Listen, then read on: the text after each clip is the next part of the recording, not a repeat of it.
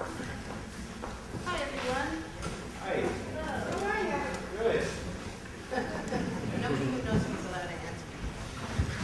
How many people are here for their first dialogue? About a third. So those of you who've been here before, I apologize. I'm going to repeat some of the things that I've said. My name is as I was saying. My name is Melanie Joseph, and I am one of the people who runs the Foundry, and I started the company myself in 1994.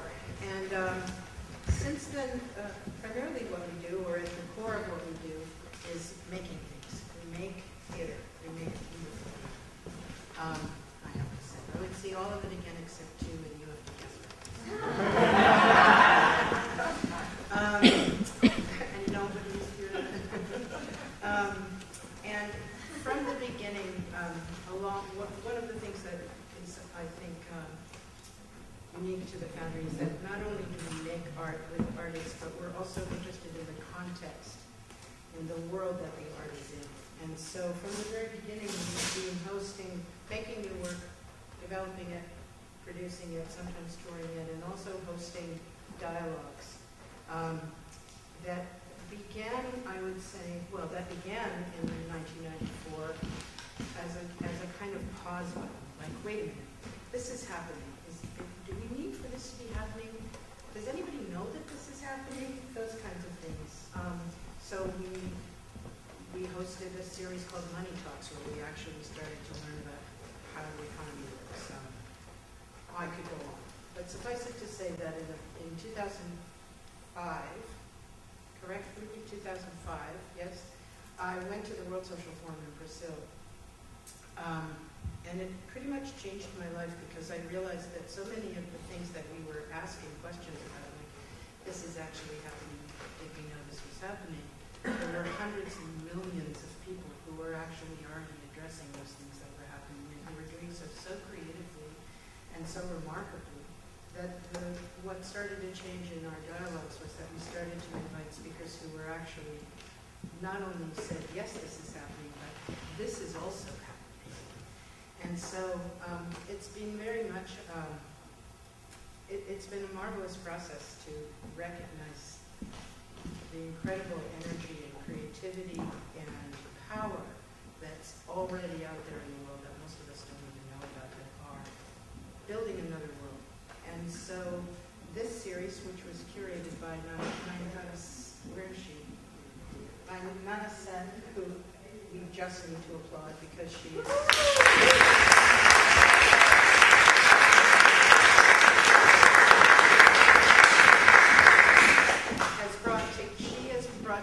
brought to the Foundry Dialogue some of the most creative people I have met in a really long time. I sometimes think that, like lots of dialogues around the world, around the city especially, have celebrities who come and speak about such and such a subject, etc. I like to think that these actually are the celebrities. And in fact, in 2001 or 2000, Naomi Klein came and spoke at one of our first dialogue. So a celebrity was made at a Foundry Dialogue. So it won't take your time any longer. I will say that there is a program, correct, Kate? The program is still in people's. Yes. If you don't have a, what is this? Smartphone. Then if you don't have a smartphone, then we're going to send out an email tomorrow to thank you for coming, and we will send you a link to the program. Okay, that's it for me.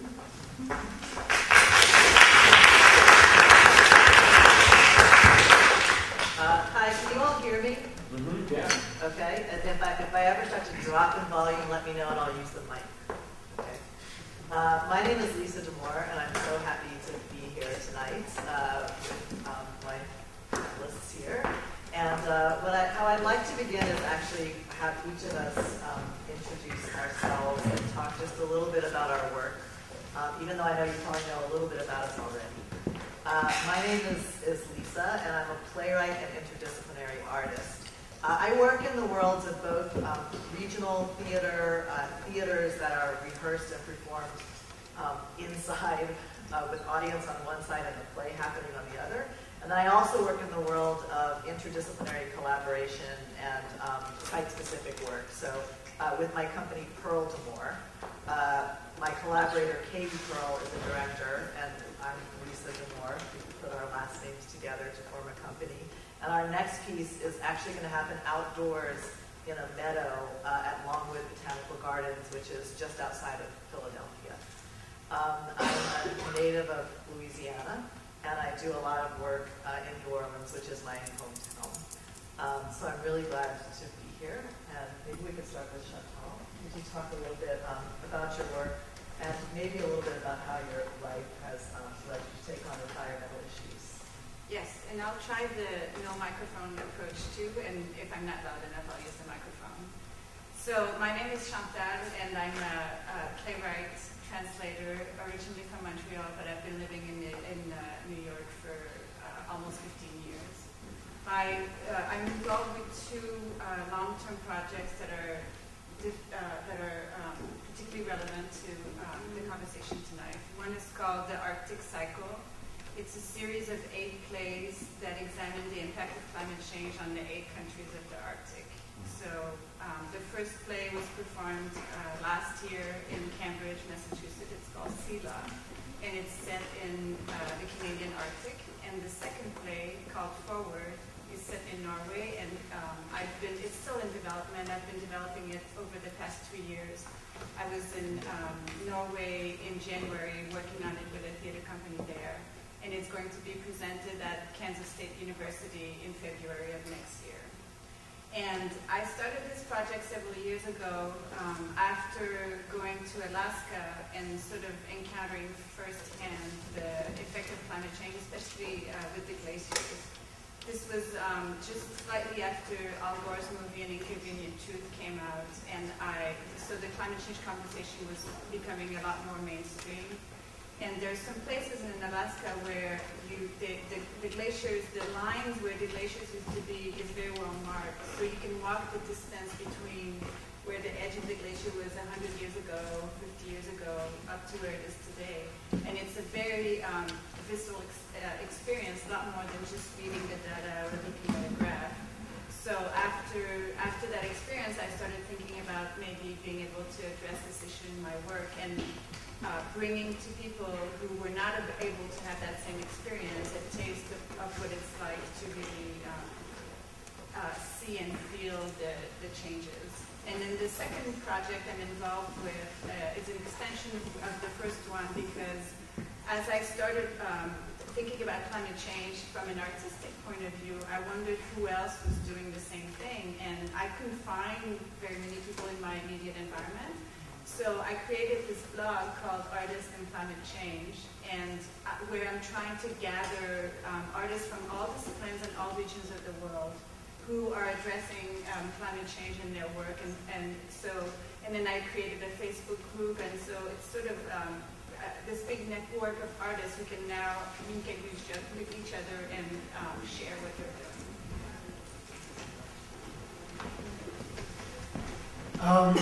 I'll give it a try too without the mic.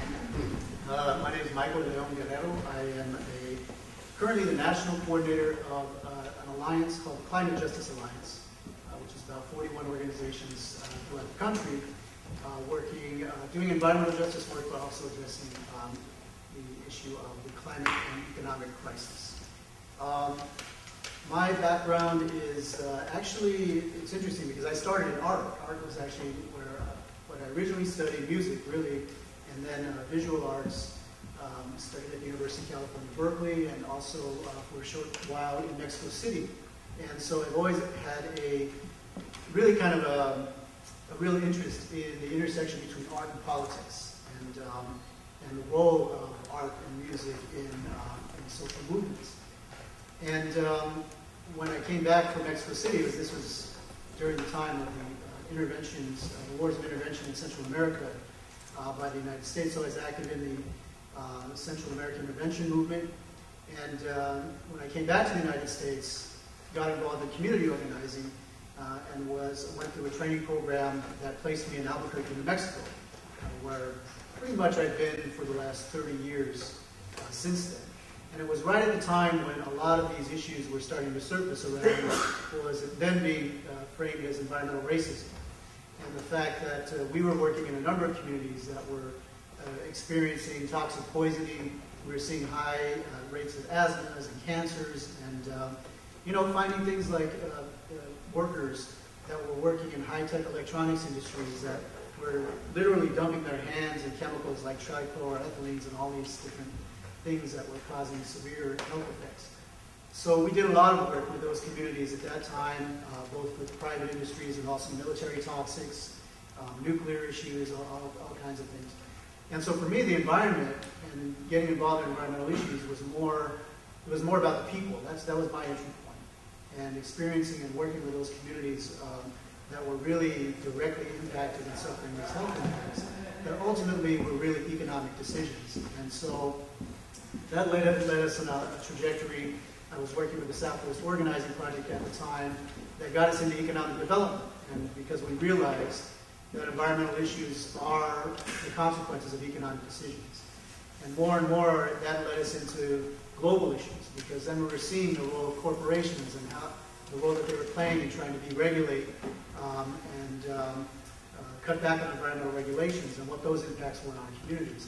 So that got us involved then and got me involved personally in what became known as the Global Justice Movement. That was really sparked in a lot of ways. First, by the North American Free Trade Agreement and later by the Battle in Seattle. So I got active in a process where I actually ended up meeting Melanie for the first time through the World Social Forum, and actually I met Pablo through that process too. And we organized things like U.S. social forums that brought together social movements to talk about how we're going to change our economy and change our world ultimately for the future. And then that led me into the realm of climate, because that's where we're seeing now how the environment and economics are starting now to come together, where we're experiencing crises in both our climate, our environment, and the economy. And so that's what the organization I work for now, it focuses on that. What is that intersection? How can we actually rebuild our communities in a way that sustains life and also heals the planet? And so that's the focus of the work that we're doing now. And then lastly, it's become more on a personal level. My family is from the island of Guam, which is in Micronesia, and that's in the northwestern region of the Pacific. 2,000 islands spread over an area the size of the United States, the largest of which is Guam, which is only 8 miles by 32. And so I had the opportunity recently to actually visit a number of the islands that, a number of them are already at risk because of climate change and dealing with the effects of that. So we have a lot to lose in terms of our culture, our history, our land, and our people. And so it's a very personal issue for me in that sense. My name is Pablo Solon. I am from Bolivia, but I'm coming now from Thailand because I have been in the last 3 years the executive director of Focus on the Global South, an activist think tank organization that is based in Bangkok but has offices also in India and in the Philippines. Before that, I was the ambassador of Bolivia to the United Nations and chief negotiator on climate change for Bolivia. So how did I get involved? I would say I was always a social activist.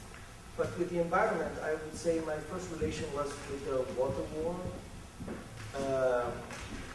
And with climate, when we came into the government, was how to respond to this issue, to this negotiation. One, I think of the most interesting things was to organize the People's World Conference on Climate Change and the Rights of Mother Earth in 2010 in Bolivia. And to follow up, that experience has led me to many conclusions that I will share with you today. Just one last thing, when it comes to art, I'm the son, maybe I should have presented it that way.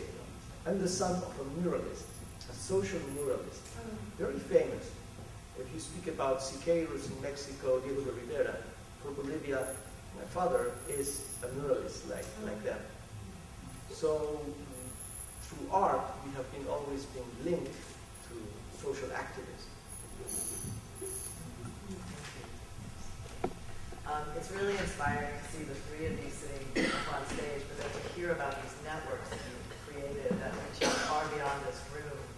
And one of the things that I've been asked to kind of start off our conversation may seem preposterous, but it's to see if we can put together like a 5-minute crash course on the prevailing discourse around climate change. So we'll see if we can do it. Maybe I'll start my watch. But there's just there's a lot of there's a lot of ideas around what the climate change crisis is, and then there's a lot of misinformation as well too. And I'm wondering if maybe if we could start with Pablo and Michael to just talk about maybe some of the maybe mainstream ideas that are being put forward out there and some counter narratives. What do you think? Well, the issue of climate change, no, from the perspective of the negotiations, and now this year is going to be the year of climate, because there's going to be a big conference in Paris, and they are going to agree on an agreement for the next decade, until 2030. So what is happening? It is the story of a person that has obesity and goes to the doctor. And the doctor tells that person, you should stop eating and reduce what you're eating, or otherwise you're going to have a heart attack. But he comes months later and says, look how I am, but you have increased your weight. Instead of decreasing, you're gaining more weight. You're going to have a heart attack. And he responds, but now instead of eating 9 hamburgers, I'm eating 7, so I'm better. So this is the climate negotiation. So we are getting worse. To put it in technical numbers, we should have begun to reduce greenhouse gas emissions globally last year if we want to be in a situation where we can control what's going to happen with the environment. But the current pledges of the US and China and the EU that are going to be put on the table in Paris show us that the greenhouse gas emissions will continue to increase until 2030. Increase? Increase. So, to put numbers, globally, 2012, we had 53 gigatons of CO2 equivalent, all the greenhouse gases. And the different reports are saying we're going to do a great job. We're going to be in 59 gigatons of CO2 equivalent by 2030. And you know, we should be, by 2030, 35. We should be, by the end of 2020, in 44. But we're going to be in 57. Now, negotiators call this, there is an emission gap. But we're doing fine, because we're reducing. So, the situation is dramatic from a global perspective. And the problem of climate change is that you can do a great thing here and there, but if globally we're not able to reduce the greenhouse gas emissions, the impact, the implication, the result will be worse and worse. So this is the situation. We are going to a climate agreement in Paris that's going to be worse than the one that we had in Cancun. And in Cancun, I was there in the negotiation, and we, as Bolivia, said, we don't accept this agreement. So we voted against the 192 countries. And why we voted against? Because the agreement was saying the following. From now on, everybody would do whatever they can. So it's based on voluntary pledges. And we said, that way we're going to burn the planet. We have to have an agreement that has a target. We have to reduce until 44 until 2020. And then we have to agree how we are going to reduce the effort between each of the countries in order that we reach that target. Some will have to do more. Some are more responsible, some have less capacity. Then we distribute, but we have a target. Now we're in a situation where you can put whatever you want on the table. That's your contribution, voluntary contribution. And then we see at the UN, hey, what is the final number? And the final number is a tragedy. So nobody wants to speak about numbers. Thank you. Yeah. I have a follow-up question for you.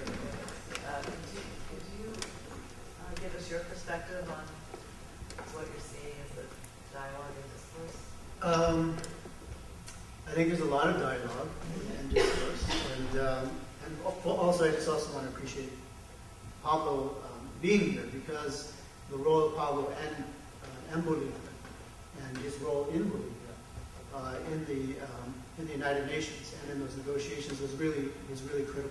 And he mentioned Cancun, but also in the wake of Copenhagen, where basically negotiations were undermined, unfortunately, by President Obama swooping in literally at the last moment from really reaching a concrete agreement for commitments to cut emissions. And that's where the voluntary concept there was also introduced. And it was Bolivia at that moment that said, no, we're going to convene our own summit, which they did a year later in Cochabamba, where the water wars took place. And there was a whole agreement, basically, of social movements that came out of that. The Cochabamba Accords, that I think are really still a very inspirational document for us to look at and adhere to. But and then there's just contradictions, right, in terms of the behavior and what our elected leaders are saying, right? I mean, when you see the development of all of the infrastructure that's already being planned out, whether it's oil and gas pipelines that are going to traverse North America, whether it's deep sea oil drilling that's going to take place in the Gulf Coast or going to take place in the Arctic. I mean, corporations are just lining up and they're ready to move in now and are already moving in to build more infrastructure to dig out heavier, dirtier types of energy. Fracking now is just taking place throughout the continent, and that's another dirty form of energy. Tar sands, where they're basically just stripping the earth in Canada, and all the infrastructure associated with that. So all the heavy machinery that they're bringing in from Korea and building these massive highways that will move that machinery up to Canada, strip the land, and pipe it down to these, down to the Gulf Coast to these refineries that are now dealing with more dirty crude, and explosions and accidents and spills that are happening more and more often. I mean, this is the reality of what we're dealing with, which is in total contradiction to what they're saying that things are getting better, when the reality is that it's not. And then what they're looking to as solutions are really not solutions at all. Fracking, which you're saying is a clean form of energy, clean coal, which is a total oxymoron, where all it is that they're injecting the pollutants into the ground and expecting that they're going to stay there. Nuclear energy is also viewed as a clean option, and even incineration of waste is another clean energy option, which and organizations have worked to ban waste incineration for the last 20 years successfully, and now that's being viewed as a real alternative. So it is. It's a total contradiction, and it's a way for corporations to find loopholes and governments allowing them to continue to do what they're doing, business as usual. Meanwhile, the situation keeps getting worse and worse, and we're getting farther and farther away from what our commitments really should be to address the problem. Great. So what I'm hearing is that the discourse that we often get is, we're working hard and making progress, but that the reality is don't trust that. don't trust it. I have two quick follow-up questions. The Cochabamba, is that right? Agreement? Is that something that we can read and have access to? And how do we There's still a website. Yeah, there's still a website. There is a website. Great. Yeah, you just search for the People's World Conference on Climate Change on the website, Mother Earth, and you will get to it. Yeah. Great. Okay, I just want to make sure I haven't read it. I'm going to. And I was wondering, Pablo, and I have a question for you. I'm almost afraid to ask this. Do you have an example of collaboration on a more global level that has worked Yes. between and across countries? Well, yes.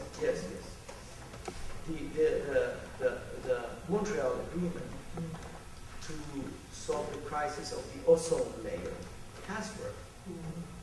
No, there was the hole in the ozone layer was increasing because of the use of different sprays, gases, and chemicals that are used for refrigeration. And there was an agreement between countries. They agreed to reduce the consumption and production of those kinds of gases that were affecting the ozone layer. And it has worked, and it has improved.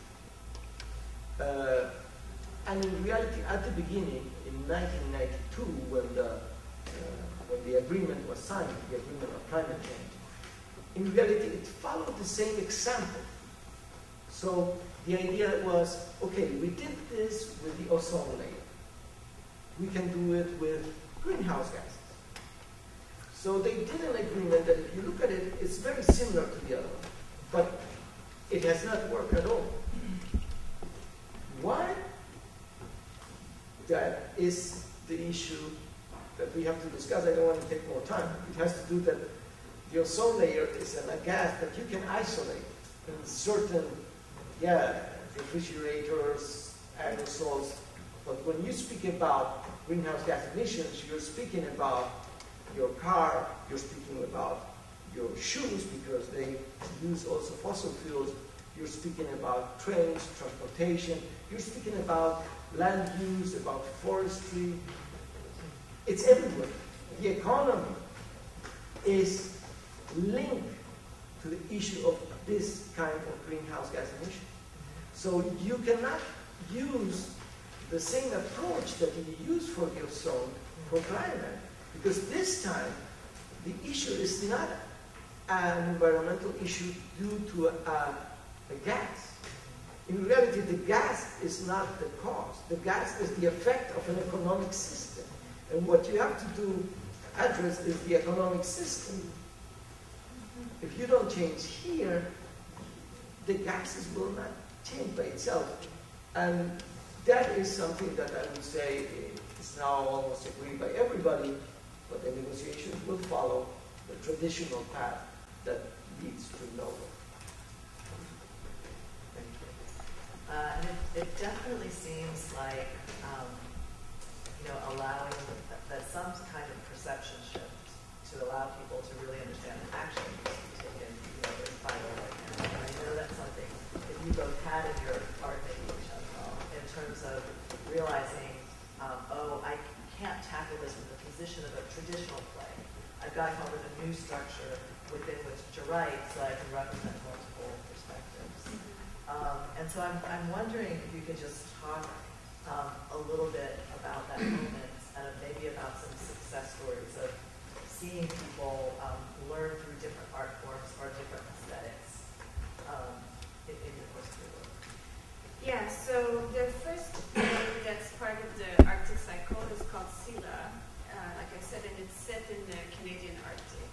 And I started, so I did a lot of reading before I was going to write the play, and I had a vague idea of what I wanted to talk about. This was a time where there was a lot of talk about the opening of the Northwest Passage, which is in northern Canada, a maritime route that would allow boats to go from Asia to Europe, is that right? Faster than having to go through the Panama Canal, if that passage becomes ice-free in the summer. And so my idea was that if that opens up, it's going to create a lot of changes for the Inuit communities who live in that region, because there's going to be good and bad. There's going to be a lot more environmental risks and a lot of disruption to their traditional ways of living, but also there's going to be economic benefits for populations who have almost no economy to speak of, very few jobs. It's a very depressed region because that territory in Canada, which is called Nunavut, only became its own territory in 1999. So the government is still young. They're very much relying on federal subsidies, and they need to, as we keep moving forward, they need to develop an economy, and what they do have is resources. So I thought, okay, so I'll probably write a play about with an indigenous character who's either fighting the opening of the passage, or trying to make it happen in a way where it's not too disruptive.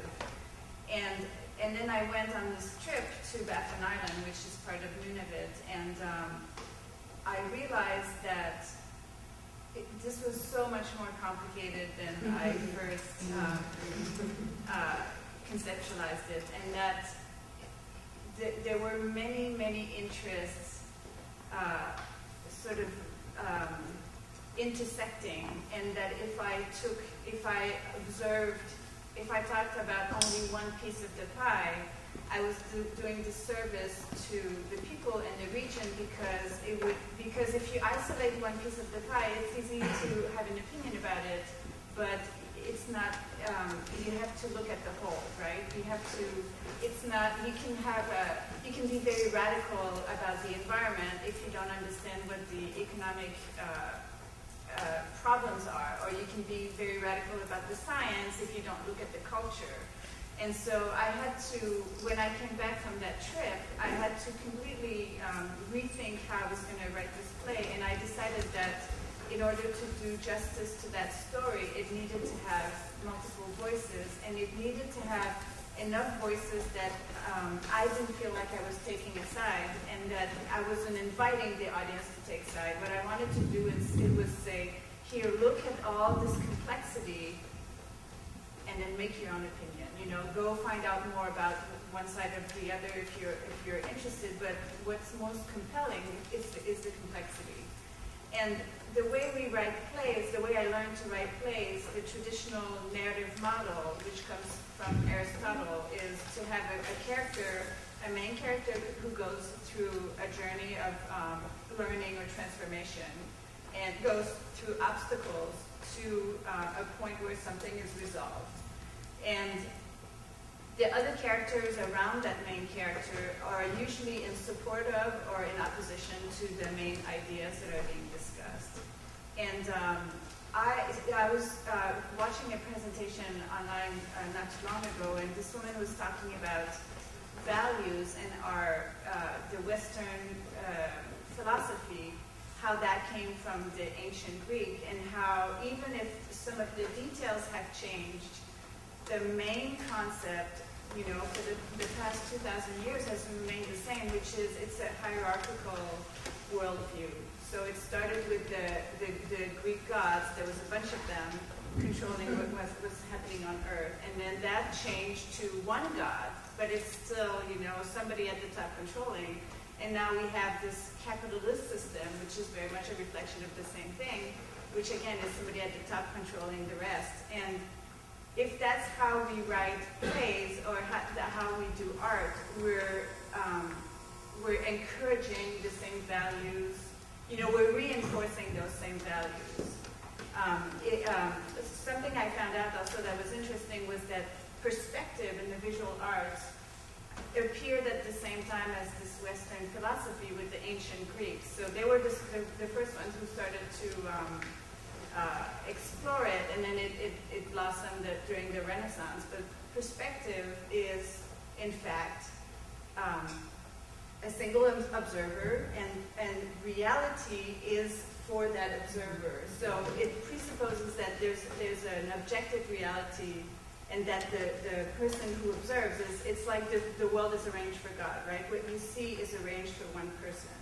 And that's that same pyramid model. So I think I'm trying to, and I don't have the answer, but I'm searching in my plays from a playwright's point of view, because there are people who devise plays and who create the work in a very different way, and they get to a very different result. But with a scripted play, like what kind of structure can I come up with, which takes us out of this hierarchical model and promotes values that are more the kind of values that we need, this collaboration and creativity, and this model of the world that's more organic, you know, that's organized like biological systems are organized, where there's no, I mean, there's nothing in our body that says to the organs, okay, you have to do this. It's like all interconnected and somehow it works.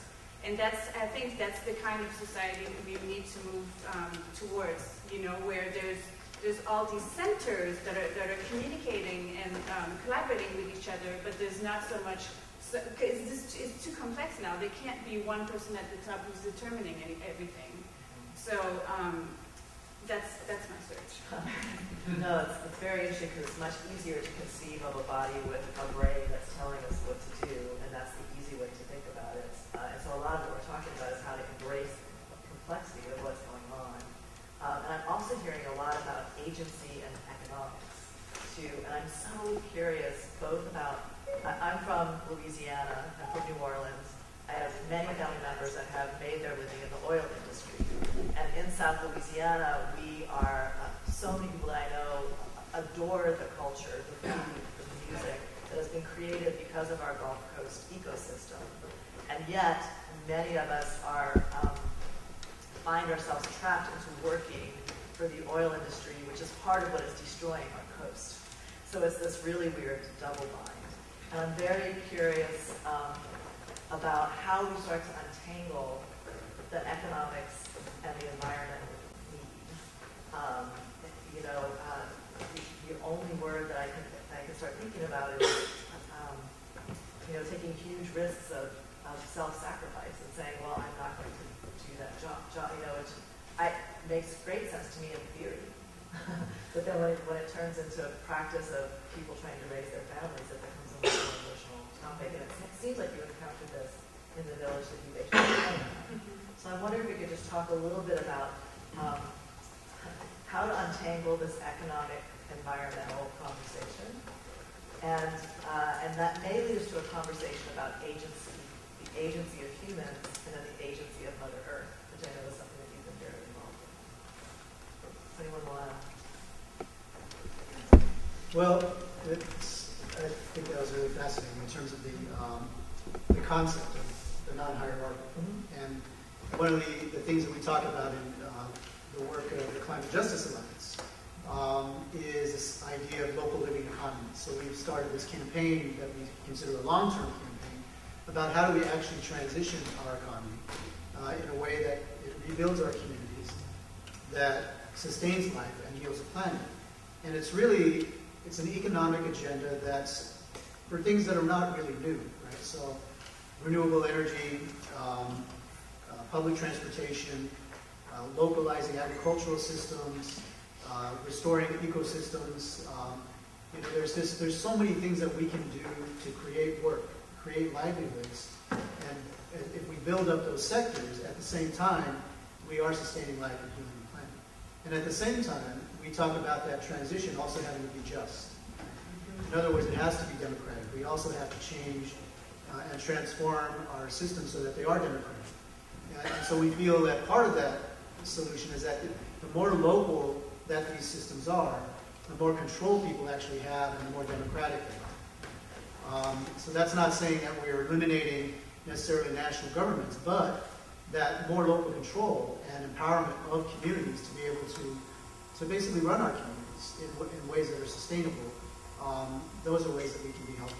Because right now we are very dependent on these big mega energy systems and agricultural systems that are basically what are contributing to polluting the planet. And so that's one of the things. And we think that a lot of that capability now is within our hands. It's all within our reach to be able to do these things today. The technologies are there, and it's really just a matter of political will in a lot of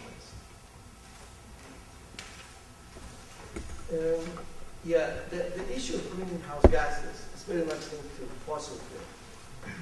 And what different researchers have said is that we need to leave under the ground 80% of known fossil fuel reserves. 80%. So, in the climate negotiations, they speak about reducing greenhouse gas emissions, but they don't want to speak about limiting the extraction of fossil fuels. How are you going to get to an answer if you don't address this issue? Now, the question is why this issue is not being put on the table. We all know that it has to do with fossil fuels, but there is no commitment to say, okay, let's limit the consumption of fossil fuels. Why is it? It's because the huge investment and capital that exists in those non-fossil fuel reserves. If we say we're going to save the planet and 80% of fossil fuels have to stay under the ground, Wall Street will collapse in 1 hour. Because much of the money that Wall Street is selling here and there is based on the assumption of the extraction in 20, 30, 40 years of that fossil fuel that needs to stay under the ground. So, of course, this is why these powerful sectors of corporations, of banks, have captured government. Actually, governments don't represent the need of the people. I'm convinced of that after being in this high negotiations. They represent mainly the interests of those corporations. And those corporations don't want to lose their money. They want to make more money. And it's true that they are going to suffer, but if they now accept something that would be correct, their business would collapse now. Now, they use some tricks, like they say, but what is going to happen to employment? What you would say.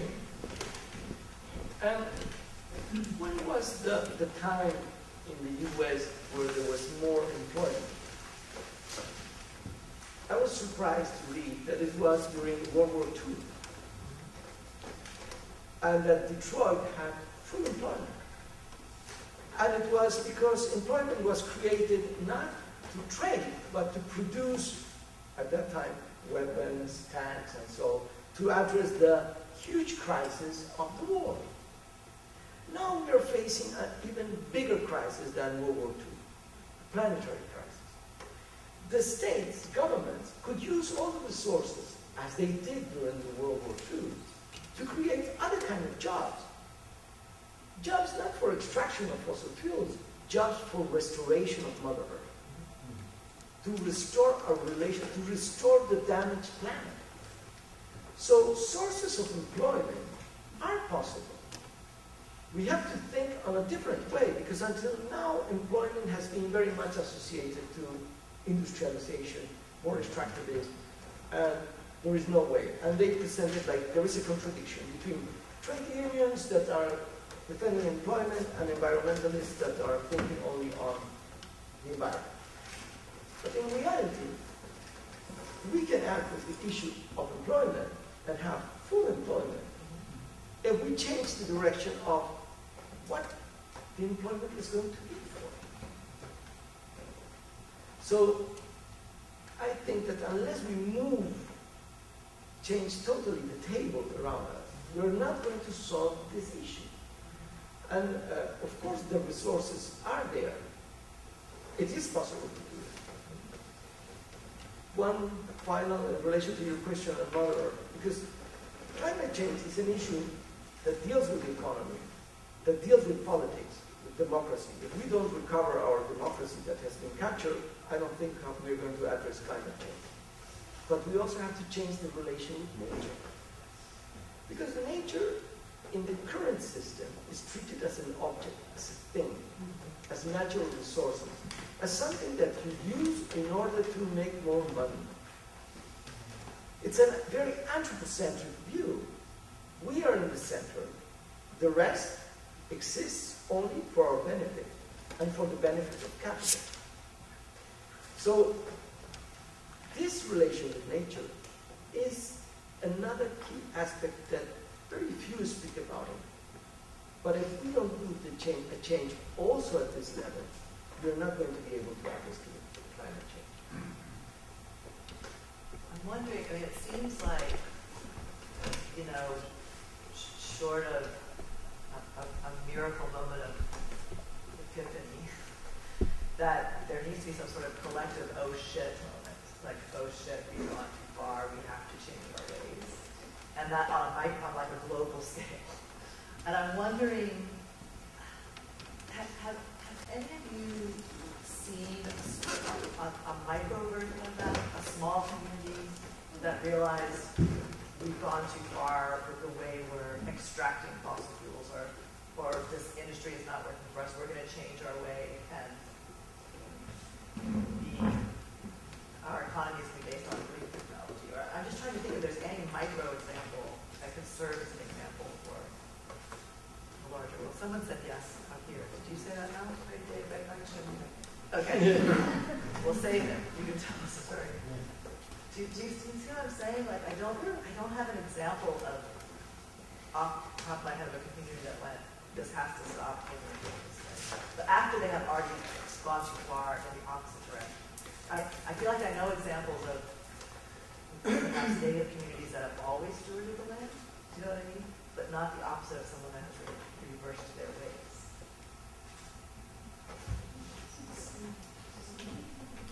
It's okay if you don't. I'm just curious. No, when it comes, for example, to communities that struggle against mining extractivism, because they are suffering the consequences, the pollution, and they see that their kids are dying because of that contamination, that pollution, and they say, okay, we have to close that mine or close that activity. Yes, they are. And I think that is one of the approaches. But the difficulty is that what you said, in this case, it's not only about doing that at the local level, but to be able to do it in a way that has a planetary scale. That is, I would say, the challenge. Yeah, similar to that, I mean, there are communities that are resistant and that know that things have gone too far because they're feeling the direct effects of that, and so they organize to change that. There are places where governments are, they're doing different things like promoting renewable energies. Germany's doing a lot of work in terms of transition to renewables. There are cities even in the United States, like Austin, Texas, that are setting much higher ambitious goals to transition to renewable energy. So I think there are places where people are starting to say, yeah, things have gone too far. But I think there have been a ton of oh shit moments that just keep happening. When California now is basically got a year of water left, and at the same time you've got Texas that, 8 inches in the month of May alone, enough water fell on Texas to cover the state in 8 inches of water, right? And then there's Katrina and Rita, and there's Superstorm Sandy. So there are tons of them just within the United States alone where we're seeing these oh shit moments. And and it's again, it comes down to the political will and also ideology, right? And corporate profits, right? Which are behind a lot of the anti, basically the rhetoric saying that climate change is not being caused by humans. And so I think that's what we're up against. I think it's more political, economic struggle around these things that are preventing our governments, our leaders, our political leaders to actually take the steps that I think the majority of people are clear are necessary for us to have. And I think why I asked that question is I, like a lot of people, feel overwhelmed, and as I'm sure you all do too, by this issue. And so I'm curious if there are examples in your organizing or policy work about how to enter in this conversation of what the individual can do. And Chantal, I'm wondering if on your blog or with some of your collaborators, if you've been able to develop strategies towards action or towards dealing with some of the misinformation and scapegoating and finger pointing that goes on which is really a way of keeping us all inactive. Any actions for you, or anything you discovered? It's always a struggle for me to try to figure out what, like, there's the play, and then what's the next step after that? How can I invite people to do things? And the play, so I wrote the play, but I'm not self-producing it. It's been produced by other theaters who have come up with their own strategies. And there was a lot of talkbacks with scientists and policymakers, and kind of like this with people who could point the audience in different directions.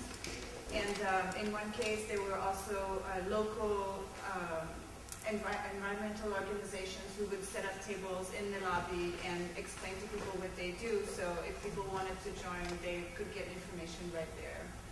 I don't in any way try to educate people because I don't think it's, well, first of all, I don't have the knowledge and I don't think it's my place to do that, but I certainly try to present stories that will then make people want to go find information and get involved. There's this woman I met recently, social scientist at the University of Oregon. Her name is Carrie Nordgaard, and she wrote this book called Living in Denial. And it was her dissertation, which she published. It was a study she did in Norway where she, people are very educated, very aware of climate change, but there's a resistance to talk about it. So it's not so much denial as it doesn't exist, but just it's a little too overwhelming and people don't want to talk about it. And what she discovered was that meaningful engagement was the antidote to that. So, of course, any individual is not going to change the laws of a country, but if you can engage in something at your level that makes a difference at your level, then I think it changes the concept and we feel less helpless. Any thoughts through your organizing or policy making does help you to lead to concrete action or kind of like clearing up the story? I feel like there's often a narrative, oh, it's not my problem, it's her problem or his problem. Well, I think there's actually a lot of really exciting things that are going on. Fantastic. Yeah, I think, so people are resisting in a lot of ways, and they're doing a lot of really things. I mean, there's the whole blockade that was just happening in Seattle because they have all the drilling equipment that's going to be a staging ground there in Seattle for starting to drill in the Arctic. How many of you were at the People's Climate March last year? Yeah, I thought that was a really important, inspiring moment to demonstrate that there is a popular movement growing in the United States around climate. And the result of that was that I think it also opened the eyes of political leadership. The ban on fracking here in New York took place shortly after that. Some of the changes, I think, in policy here, even in the city of New York, were the result of organizing that had been going on for years by groups in the state and the city. And the People's Climate March kind of created this impulse, I think, for political leaders to start moving on things. And so I think it also inspired other people, not just here in the United States, but in other parts of the world as well. So I think we're seeing more and more just people organizing themselves. And I know Pablo can speak to a lot of different examples in other parts of Asia and other parts of the world as well. But that's ultimately what it's going to take. It's going to take popular movement to be able to make our leaders accountable, but we're seeing it in different places. And then there are examples of people just doing different things in their own communities. I work in our alliance with groups that are doing things in Richmond, California. They live in the shadow of one of the largest Chevron refineries, and yet they're organizing these coalitions with solar cooperatives, with local urban agricultural groups and other organizations to basically change the economy of that city. That's going to be a long-term fight, but yet they're doing a lot of really great things. They just won an election last year where they swept the city council and the mayor's office, even though Chevron paid millions of dollars for the opposing candidates. the popular slate won there. So there's just so many things I think that we're starting to see that have also been going on for a long time. Coalitions that are happening between indigenous people and rural white communities that haven't happened before. So there's a lot of potential. And so if there's anything, I think there's, for people, it's just to get active. And I think finding that place that's meaningful for you in terms of where you can make a difference, and it can be within your own community that can happen, and we can start putting pressure on political leadership and showing different ways that we can move forward. So. And do you feel that, if any, even local, do you feel, is your opinion that the best action to take, even if it's a micro level, very local level, has to do with changing the opinion of our leadership? I mean, it seems like the main goal here has to do with whether it's city, state, or our country. But that's the main obstacle here. I think it's changing policy. It's also getting good leadership. So that's part of the So we should all challenge run. also. I'm not joking, we should run for the city council. We should run from here. Yeah, absolutely. It's supporting good leadership, people that are accountable to the community and not to profits. I think that's part of the struggle. It's a long-term struggle. And it's also demonstrating that there are alternatives. And it can happen at different levels too. It doesn't have to be necessarily even your city council. I mean, it could be your public utilities commission. There are so many ways, school boards, there are ways to engage politics that are even closer to home and more immediate that can have an impact even on this question of climate. So getting your school district. Greenpeace is doing an interesting campaign in 2 school districts in North Carolina to get them to transition 100% renewable energies. Where we got school districts to transition to local agriculture systems and getting more public transportation provided for students, things like that, can start to make a difference and be kind of a beacon of hope for bigger things for us to be able to do. The reality is, in the United States, getting a New Deal program is going to, right now, is going to be tough. So we have to find places where we can demonstrate scale and impact and ultimately change national politics as well. And just to add to this, you said something about hope, which I think is very important. I think we have to be careful about not just being against something, but being for something. I think it's a lot easier and rewarding to organize about something positive than to organize about something negative. So all the ways in which we can have, small impacts that are, like if we organize towards making something happen that creates something new, I think it's very, very positive and more empowering than when we always try to knock down the wall. Even though that's also part of it, but I think sometimes it may be easier to knock down the wall with positive actions than just with resisting actions. Speaking of positive actions, could you talk a little bit, Pablo, about the law of the rights of Mother Earth? Some of us may know, but I don't. Well, yes, the law is based on a declaration, that's the Universal Declaration on the Rights of Mother Earth, that was drafted in this People's World Conference that took place in Cochabamba. And then months later was adopted with some changes, but not meaningful, not at all, as the law of Bolivia.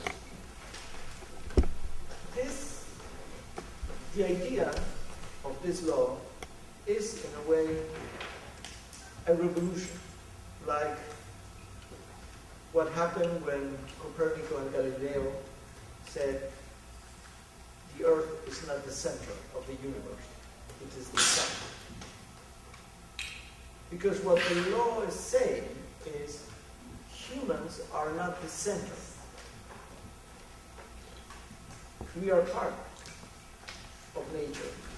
So we need to recognize that if we are only part of nature, part of Mother Earth, we have rights, Mother Earth has rights. And we need to build a legal system that preserves the rights of humans and also the right of nature. In order that we help to restore the balance in our Earth system. So our goal, and we did it, was to bring that to the UN and to begin a movement like the civil rights movement here, or the movement for rights of women to vote. We think that we're in a moment like that. We get rights, but this time for Mother Earth, for nature. It's just the beginning, I would say, in the case of Bolivia. We have the law.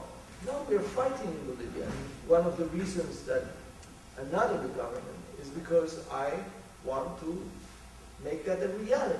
I want to implement that law.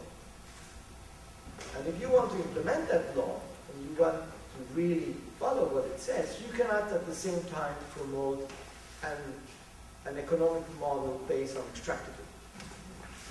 Because that is in contradiction. So, the situation in Bolivia and also in Ecuador, because Ecuador has this also in its constitution, is that it's a process that happened in Bolivia and Ecuador that comes from indigenous people, gets rid of neoliberal governments, puts in place new governments with new ideas.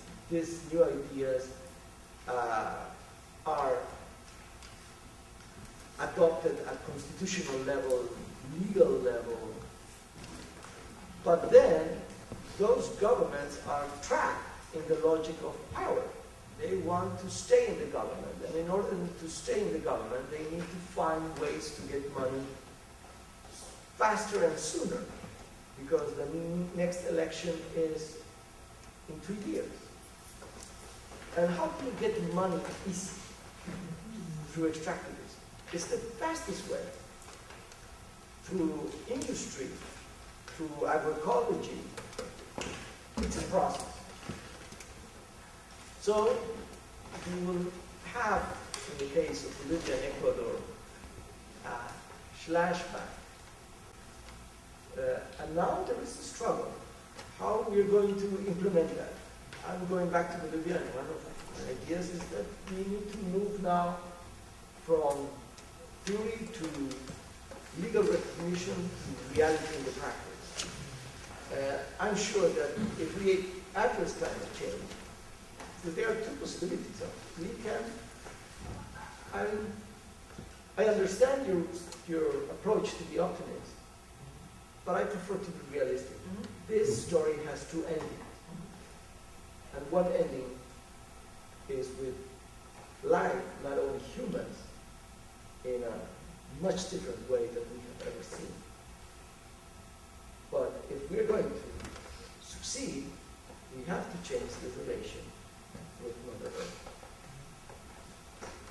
And do you remember, you said that the law of the rights of Mother Earth began at this conference.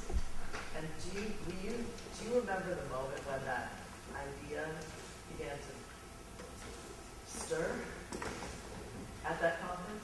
No, I'm curious about the process of getting it from the conference. No, already we agreed that the conference was going to have that because we put it in the title. Oh, that's a good strategy. So we said it's the People's World Conference on Climate Change and the Rights of Mother Earth.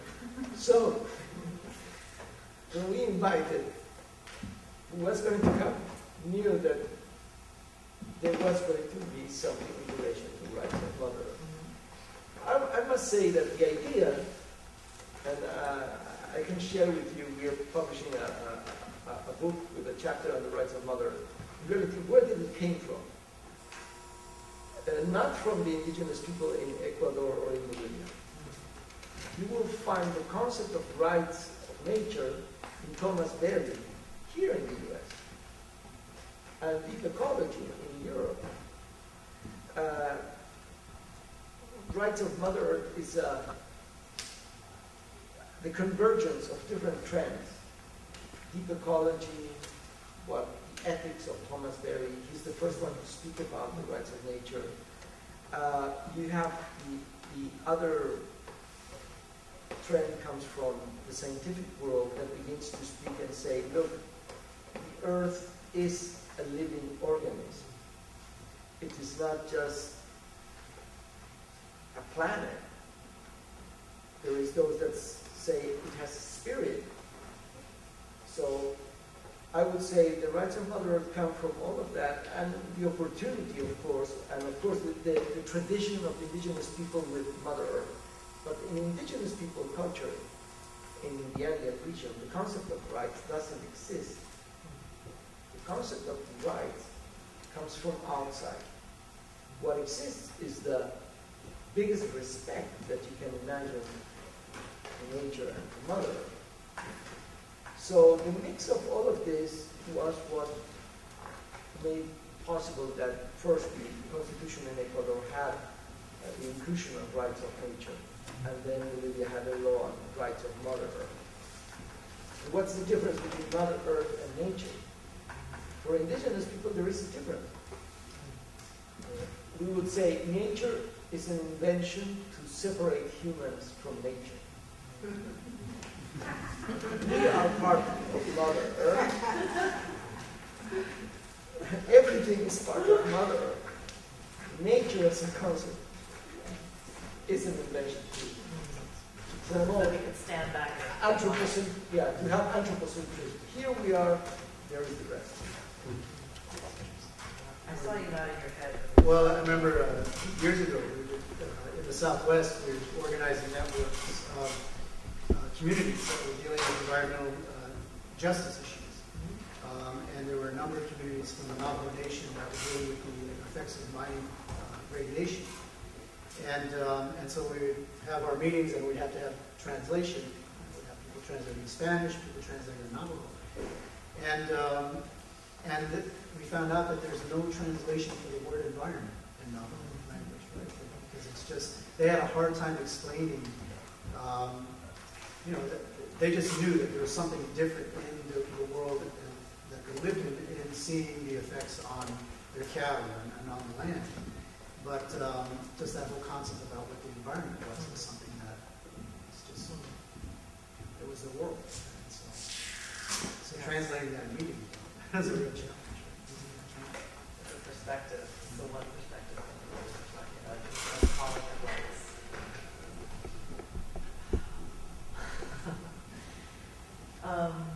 So what new vocabulary, what new aesthetics, what do we need in order to start to have this change in perspective? And are there any moments on your blog from people where you started to think about what do we need in order to start talking and thinking about this in a new way? Well, I have observed some changes in the art world at large, which makes, especially with artists who address climate change issues, which make me hopeful.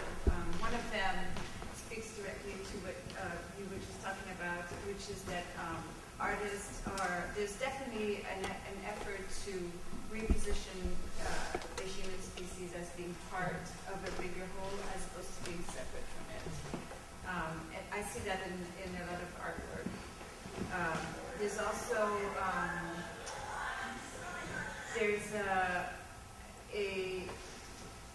also a trend to take art out of traditional venues and to make it more accessible and bring it to people. So to involve communities. There's a certain type of art that is made directly in response to certain community needs.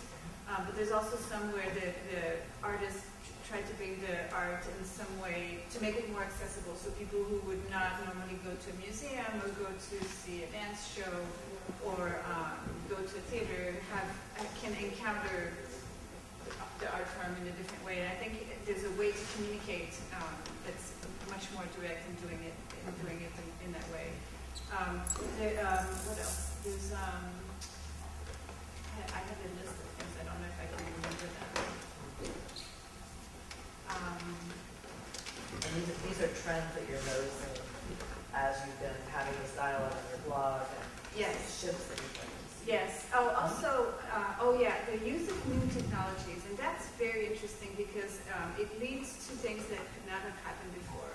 For example, and that have a very direct impact sometimes on the climate change science.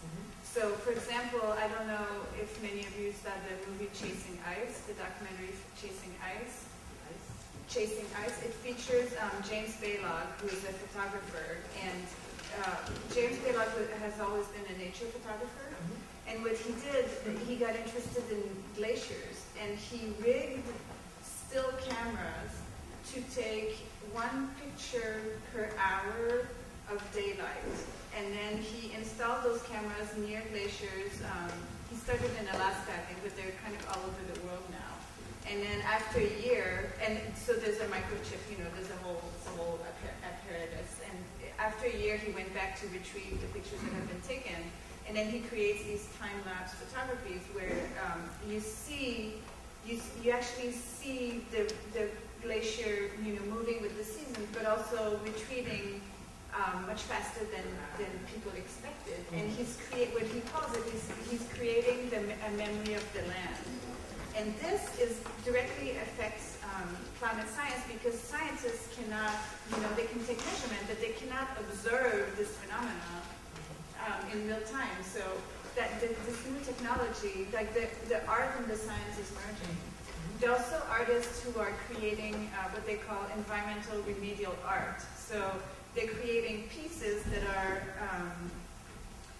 art pieces, but that are meant to help an ecosystem recover from certain damage.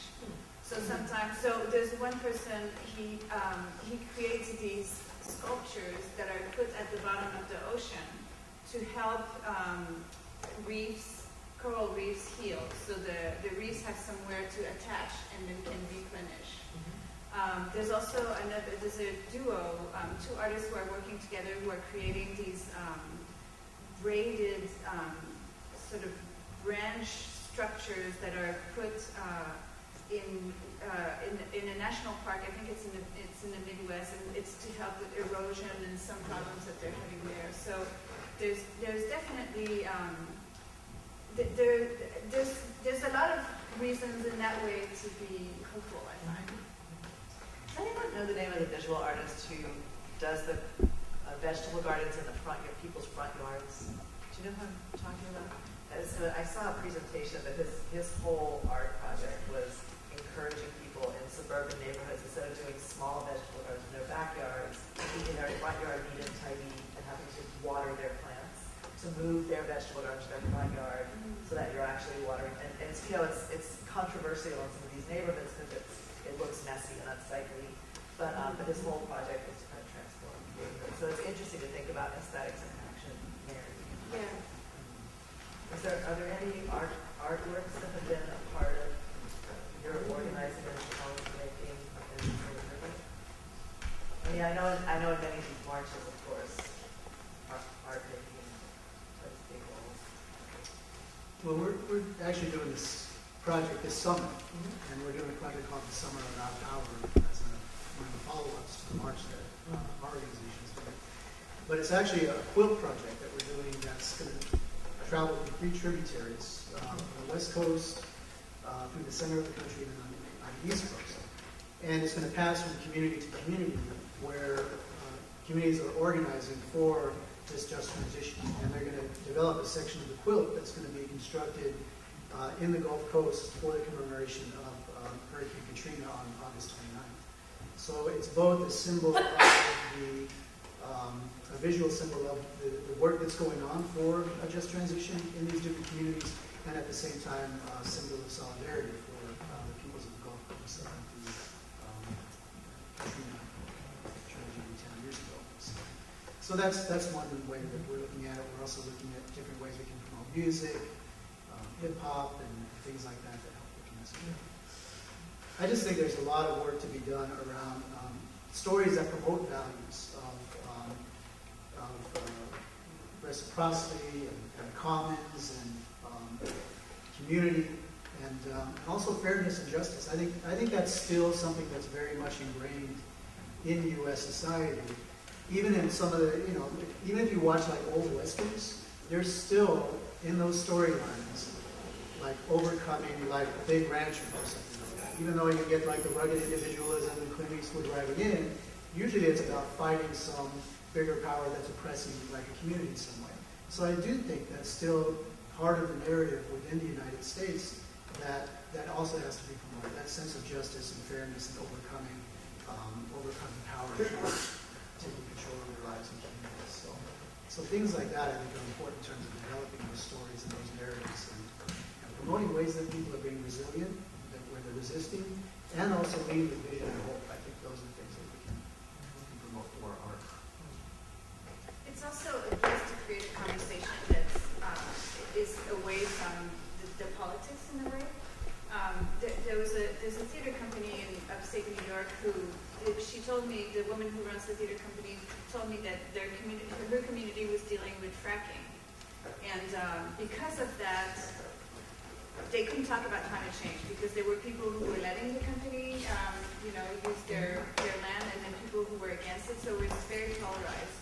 So what she did, because it's a lot of farmland, is she created this big theater project about the weather, because everybody talks about the weather. So she created a space where there could be a conversation where people could get together and talk to each other without, and then maybe some of the stuff would come in here and there, but the frame was made as such so a conversation could happen.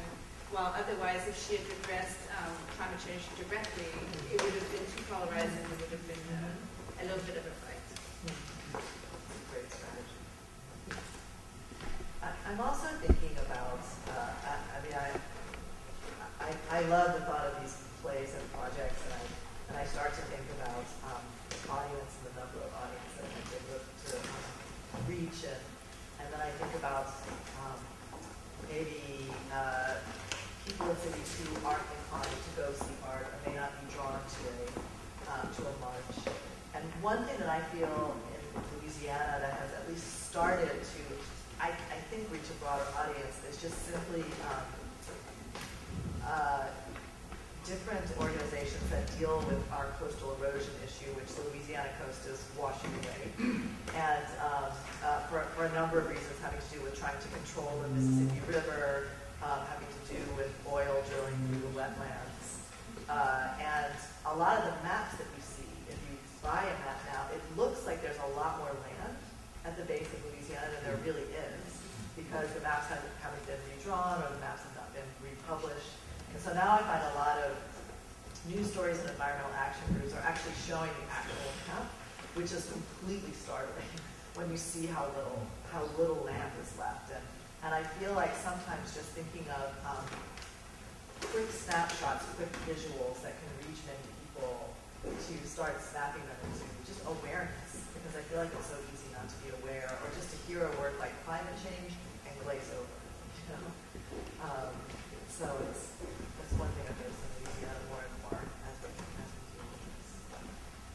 I only have a few minutes before we start taking some questions from the audience, so I am going to ask, what comes to mind when you think about restoring art plans? I know we've talked about some of this now, but I'm to see what comes. And this may also be a moment or two since there's something that you haven't said yet, that you think we should all know in order to move forward.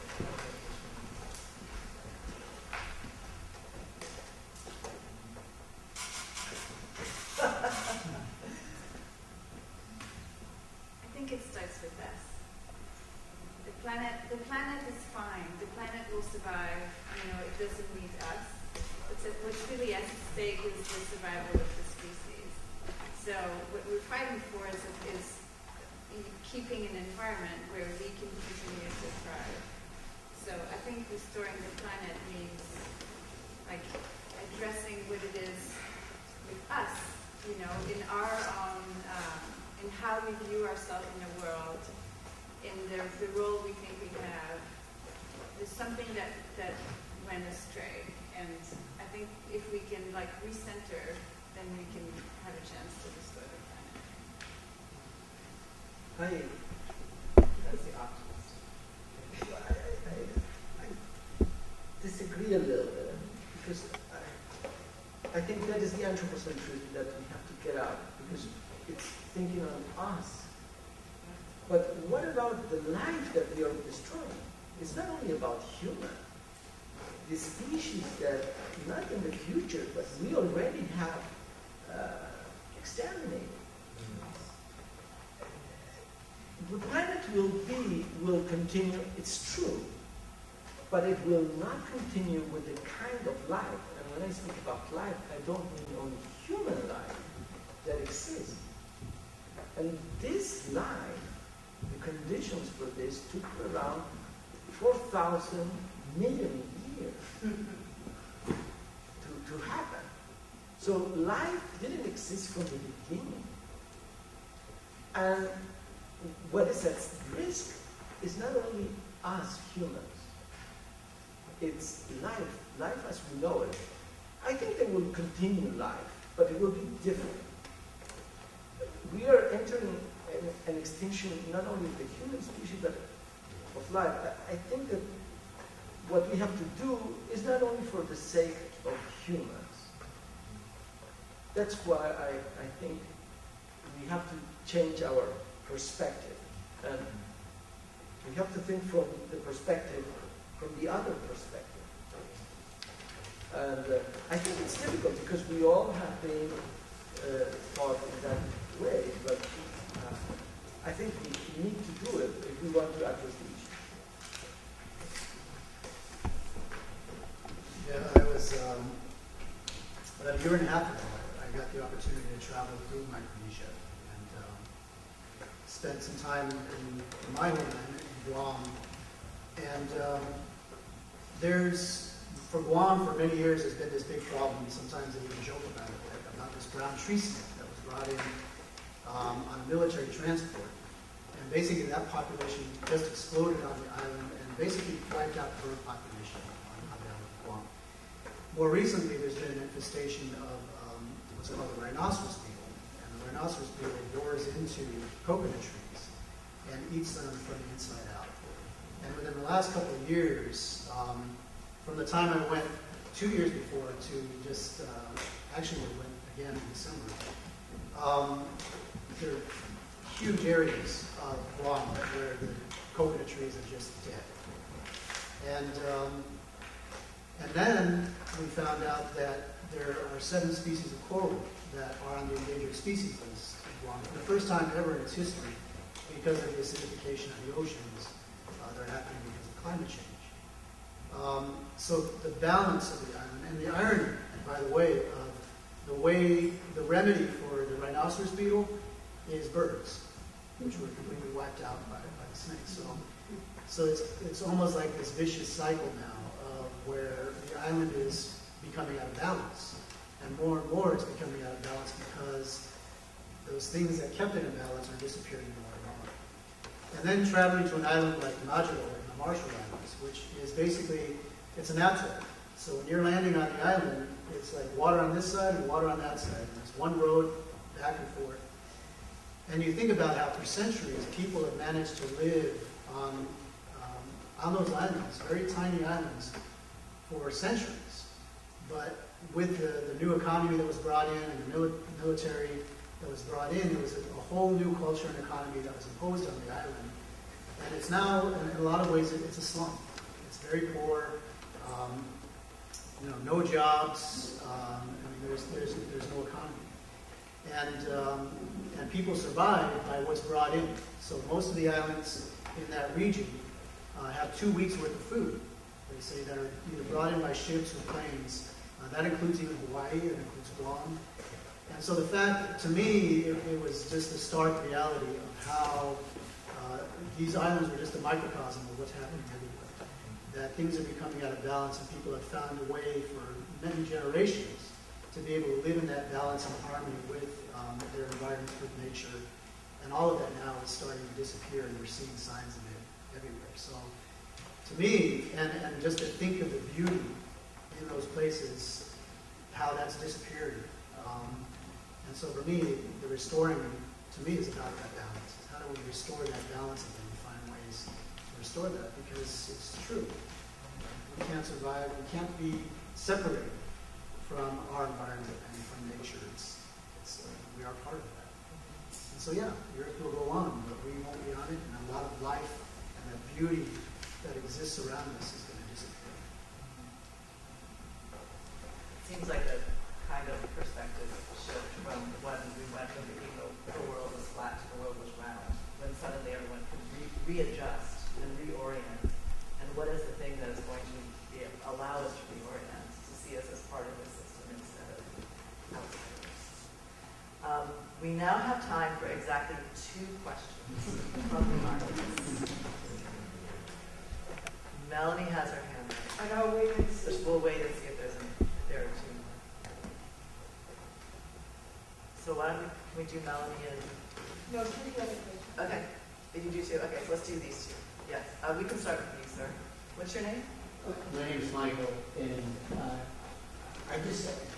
I actually, this is one of those terrible moments where I'm not sure this is a question, but I wanted to really weigh in on about what's good that's happening. Mm-hmm. And maybe there's a question that's inherent in it, but in New York City, I think it's important for all of us to realize that over the last 5 years, New York City has actually reduced its carbon emissions. So we are a success story, and we have done that not by accident and not because of the recession, but in a very deliberate way because of the deployment of plans at the mayoral level. And that is still continuing, and we actually have a very progressive city council right now that is very invested in energy efficiency. I just really wanted to make that point because it's something that as New Yorkers we should really understand and we should be attentive to. And then one other thing is that solar has been the fastest growing industry in the U.S. in the last 3 years. It has outstripped every other industry. And I also think that it's just important to take that in. So I'm really sorry to use time not to ask the question, but I just felt like that needed to be said. I wonder if the question might have to do with solar energy and your opinion of it, how you've seen it work or change. If you think it's a drop in the bucket or more significant. No, definitely. One of the key issues is to move from dirty energy to renewable energy. And solar energy is definitely one of the key sources. And there are very successful experiences, especially in Germany. And we have to keep moving. Now, it's not that I don't want to recognize how important it is, but sometimes we think that it's possible to address climate change only by changing from dirty energy to renewable energy. And that is not true. That is one part of the issue. The issue of consumption, for example, Europe has reduced greenhouse gas emissions. But studies show that the amount of carbon dioxide that they consume, but now is being produced in other countries, like China maybe, is almost the same or more than what it was at the beginning. So you can reduce the consumption of renewable energy, but if you don't reduce your patterns of consumption of product, you're outsourcing the emissions outside. So now we are only focusing on the emissions that I have in my city or local community.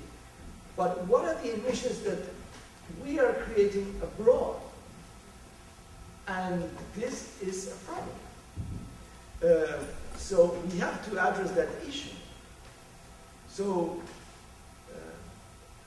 if we don't address all at these levels, we can get trapped in that illusion that we're doing good while we are promoting investments on coal in other parts, like Sweden. I was in a debate with the Minister of Environment, and she recognized we are reducing, but we are investing now, the state-owned company, in a new coal plant in Vattenfall in Germany. So this time we have to look at all these aspects, because the loophole at the end, what happens is that because there is this issue, okay, what are the global emissions? Have they declined or no? They keep increasing. So what is happening that even though we have such a successful story in New York or such a successful story in Germany, how come globally we're getting worse, worse, and worse? And I think it is also important to highlight that we're getting worse, because otherwise we believe that we're addressing the problem. And we're not. I mean, we are doing our part locally, but globally the problem is not getting there.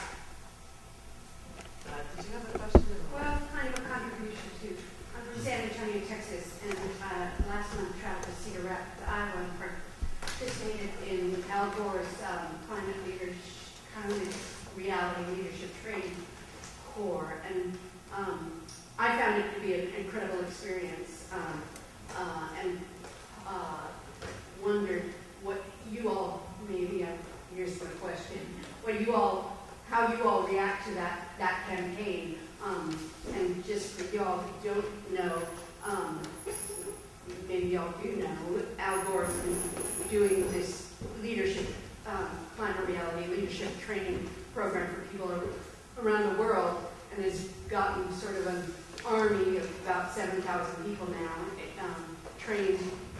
He trains you, it's him, and he does it, and that's really quite an amazing thing. He spends the whole day with you. It's a 3-day training. He really does the training one day, a full day with you, and it's a real compelling, amazing day. And they're working toward June 18th. There's going to be this live Earth concert globally, all these simultaneous concerts, and June 18th, leading to the Road to Paris campaign that's coming up to the meetings that you all mentioned. And I just wondered, he didn't come up today, but in a way, he and the community that he's creating is doing the kind of reaction that you were asking for, whether there has been a community that has created a reaction to a situation. Michael, what does your organization have to do with Al Gore? We haven't actually worked much with Al Gore and his campaign. I'm familiar with the concerts that are coming up and the Road to Paris. I met some of the folks that the organizers of that. I'm not familiar though with the training, like how the training is done. You should be on those panels. My criticism of the Iowa training was it was very white. The next training is going to be in Miami, and I just assume it's going to be much more diverse. But the Iowa City was, I mean, I've written about it already. It was just abysmal in terms of diversity. Did you plan a question? Hi, thanks so much. I had a question about environmental rights, and I'm gay and I do art that sort of does peace advocacy. So as a gay man, I think, sometimes my gay rights had to be fought for. But then when I think about my art and the fact that it talks about peace, I feel like it is a little more controversial because to be a peace activist is technically illegal in America. And then when I think about animal rights, to protect animal rights, even though we protect animals, is still illegal in America. And then when I think about plant rights, I wonder what rights do plants have when Monsanto is patenting and owning plant life? And then when I think about water, I'm wondering what kind of rights do we have in water when California's in drought and people in Detroit who live in the city don't have that. So when you break down natural elements that are not human, that we as humans have a right to, where is a relationship to these rights? And how are we fighting for these rights that are of nature, of the environment? One of the things we used to talk about in the environmental justice movement is that you can't separate them out. Like, these issues are all connected. And that's, I think it's a problem in the United States generally, of just the fragmentation of all the different issues and how they're viewed as separate and how we're all working on them separately. yet we don't have a movement really that brings all of them together and sees them as interconnected. And I think that was part of why we thought the People's Climate March, for instance, was important, was because we recognized that we needed to expand beyond just the traditional environmentalists, the climate justice activists, even the environmental justice movement. Right? We had to bring, so that's why you saw immigrant rights activists, that's why you saw more labor unions, that's why you saw gay rights activists. I mean, the women's organizations. We had to expand and be a movement really that's needed in the United States, not just about climate, but about social justice and rights in general. So I think you're absolutely right. I mean, they seem like contradictions because we don't actually have a perspective in terms of how to offer them. May I say something? Well, I don't know, because it's different to speak about environmental rights and rights of nature. The right to an environment is a human right. No? And many constitutions in the world have it. It's the right of humans to a healthy environment. But when we enter the other side, that is the rights of nature, it is the right of a river to be free out of pollution. Is the right of a seed to not be genetically modified. So in the rights of Mother Earth or rights of nature approach, the ban on GMOs is not because it's unhealthy humans, it's because you're violating the right of nature, of the seed itself. So many ask us, but does that mean that I cannot cut a tree or that I cannot eat a fish? One thing is to eat a fish or to cut a tree. Another thing is to dismantle an entire forest or exterminate an entire species of fishes. So in a rights of nature approach, the relation with nature means that there are certain limits and certain vital cycles that we have to preserve, not only for us, but for the Earth system as a whole.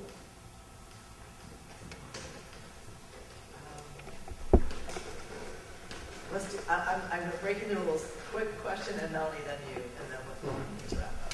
It's really quick, and perhaps it's a little personal, but I'm truly curious. You spoke about reducing consumption, and I'm curious to know what each of you, what are some of the choices each of you as individuals makes in your life to reduce your consumption, to do your part personally. For example, waste. Yeah. Because 30% of food is thrown away. That is something personal that you have to do.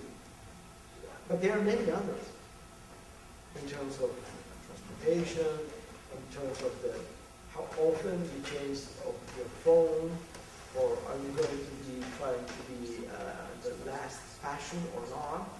So yes, definitely, it's a matter of what you do, but also how do you create rules in the economy that don't promote that you buy the next gadget that is on the street. Because otherwise, it will be impossible to succeed if we have an economy that wants you to consume and consume more.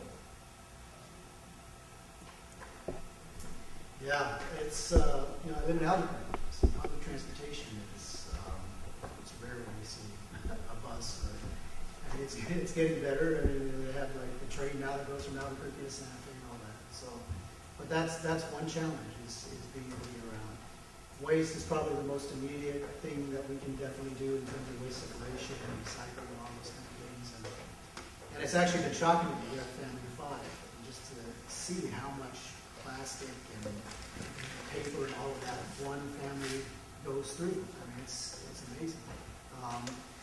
The other thing that I think is important is also learning to be resourceful. Right? Is making things last.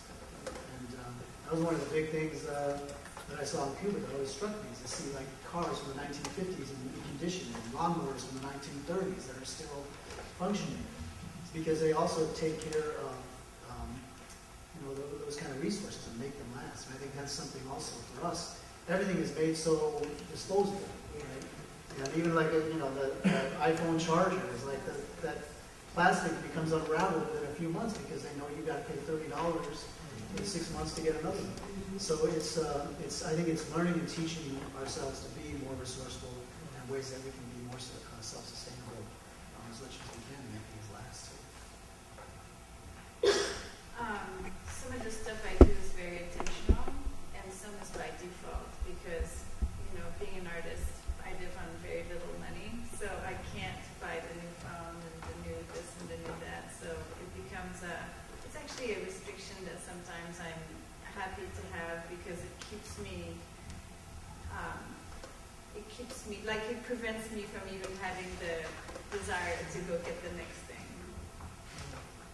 Yeah, someone was teasing me recently about seeing pictures of me from 5 years ago where I have the same clothes. They can see them in pictures. I've been really on a crusade to waste less food. That's my big because I feel I come from, I grew up in the South, I grew up feeding a lot of people, hosting a lot, and I feel like when you're someone who loves to host, you're always afraid that you're not going to have enough food. So I've really been making an effort to try and cook just enough. I also live within a couple of blocks of my family, my brother and my parents, so we try to do a lot of food sharing and cooking for each other, and we can walk to each other's houses, which is great. So those are some personal things. Can I just ask one Yes, quick question? and then we'll. It's not really a closing question, everybody, so forgive me. Okay. But Pablo, I want to direct it to you because I think that, we've done this series because of the relationship. Because if we're going to save the planet, we have to change capitalism, period. We just do, period. And so I'm wondering, I think, does everybody in this room have a relationship to that thought? Is there anybody that thinks that's not right, or is there anybody that would argue with that? No. I just wanted to ask. So, Pablo, I have a question. It's so bad to think about changing the way rights are considered. It's such a miraculous, radical point of view. And really, I've been wanting someone like you to come and talk about this. My friend RJ's here. He'll remember I've been desperate to hear about this. And I'm wondering, what is the relationship of these rights, of sort of launching more and more what is the relationship of promoting this idea around the world to restructuring the economy? Like, are there yet proposals around the way this has been proposed to, because we're not going to get rid of money, unfortunately. So do you understand my question? Do I? Yeah. Of course. And you can find many examples. So, for example, when you build dams, to build one dam, a small dam in a river, yeah, for electricity is one thing, but if you build 10 dams, you're going to affect the life of the river in such a way that the river is going to die. So that means that the issue of rights has to do with the economy. The economy cannot develop in a way that will affect the vital cycles of nature, in this case of the river, or of the forest. I come now from Thailand, and I'm producing a short video on the story of the Khmer Empire in Cambodia. It was an empire that hosted 1 million people. It lasted for 300, 400 years. And it collapsed. Why did it collapse? It has the most greatest canals and hydrologic system, but they began to cut too much the trees. The deforestation spread. So at some point, they were unable to control the floods. And the floods began to destroy their hydrologic system, and therefore they weren't able to have enough water for their agriculture, and that meant that people had to leave the city. So enough experiences are in many parts of the world of what are the limits for a certain economy and for a certain kind of projects to be developed. I think that is a key component that most of the time in different kind of projects and planning of government is not taken into account. And just one last thing in relation to what you said. I think that we all begin to agree that capitalism, we have to overcome capitalism to address climate change. But the key question is how to overcome capitalism. Because it's more easy to identify it than to get out of the logic of capital. That's why I asked that question.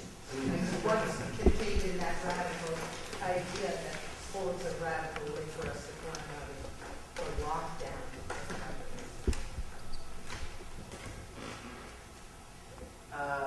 Would you like to answer that question, or do you leave that hanging for provocative?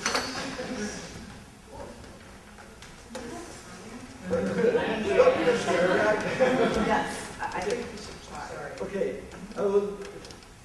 The problem is we have to overcome the logic of capital. Now, I thought, because I come from the left, in Bolivia we're very radical, that we were going to nationalize, for example, our industries. So we were going to take back the control over them. But even though they are not owned now by a private company, they are state, they are public, they behave like private companies because they are still under the logic of capital. That is the logic to make business in order to have more profit. So it's clear that it's not only that you have to take control, the society has to take control over this means of production. We have to transform some of them.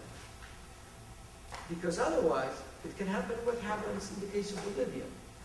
We begin to be addicted, more addicted even to extractive industries. So now it's Bolivian oil.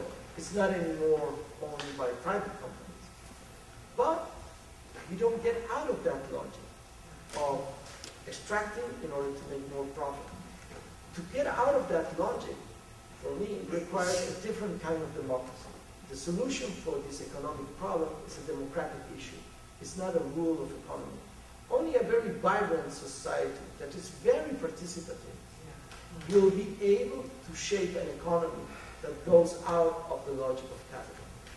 It is not through only state measures that are needed that you will overcome capitalism. It has been shown that it's more complex than that. The vibrant and participatory part seems crucial, and I'm beginning to even get skeptical of some of the advertising campaigns that I see for green energy and these catchwords that are very general that can make you feel very self-satisfied about certain things. Do you know what I mean? Like I'm just how to get specific about these actions that we can take and about what is actually working rather than what is just a band-aid. Feels just crucial and connected to the being hypnotized by capitalism as well. So how do we get unhypnotized? It will be the next discussion. One last burst of a question. We've talked a little bit about hope. Is there one last thing you can give us about what gives you hope? Or maybe what makes you wake up energized to deal with this issue?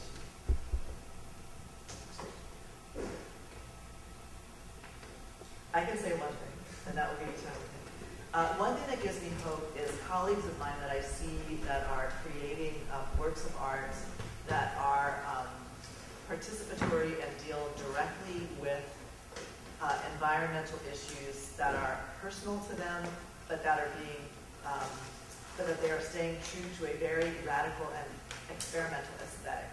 And the two that I will point to is a dance piece called Shore by Emily Johnson, who lives in Minneapolis but is a native of Alaska.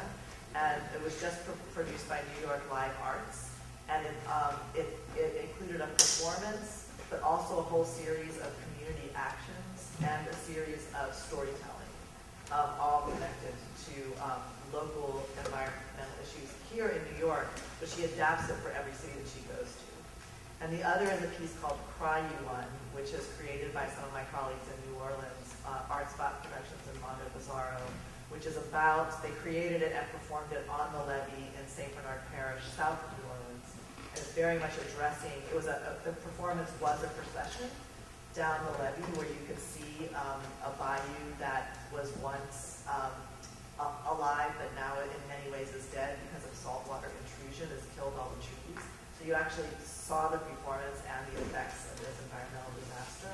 But when they produced the play in other cities, they adapted to the local needs. And so I'm seeing this more and more in the experimental performing arts community of using ambitious forms to talk about these problems out in the world. That gives me fun. Any other hope out there? No, of course not. Where do I get my... I'm an optimist, but I prefer to call things by their name. Why am I an optimist? Because when I look back in my country 20 years ago, everything was being privatized. To speak against neoliberalism was, what are you saying? You're a joke. You're speaking that you're going to change the situation. You can't do it. And it was possible. And it was possible to recover those resources that were privatized, to have back those public services, to have a law now that speaks about rights of Mother Earth. Now, is everything on a good track? No. And I prefer to say it very clearly. Because that means, okay, the next stage is, if we were able to deal with the economy, we have to deal with now with our contradictions. But we say one thing, but we do another thing.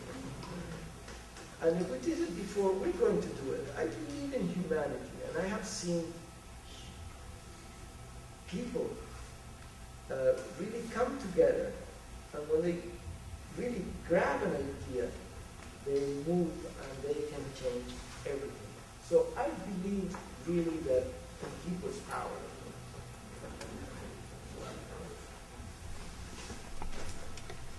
Yeah, I have a hard time answering the question, not because it's hard to find things. There are just so many things. You know, I mean, there's definitely work that people are doing. There's groups here in New York, like Uprose and New York City Environmental Justice Alliance groups that I know that I work with that are doing really inspiring things, and I see that all over. But sometimes it's just a matter of just when if you just stop and you just outside and you stop and you just take a breath and you will find something that will inspire you. Whether it's kids playing or laughing, whether it's just things that you see in terms of just animals and how they interact with each other. There's just so many things in the world that if we just stop to just appreciate that, give inspiration and hope. And yeah, to me, there's just too many things that I see constantly. It's inspiring. So there's no shortage. And along the same lines, I believe we're hardwired for survival, and so we have it within us to face the biggest challenge. And so, and one of our most useful tools, I think, is creativity. And I see it in the art world, and I see it outside of the art world too, with startup companies and people who are creating vertical gardens or now these windmills that have no blades. And it seems like the bigger the problem, the more our creativity is called into play. And whenever I see people being creative, that gives me a lot of hope. Creativity, stop and notice, people's power, outdoor experimental theater.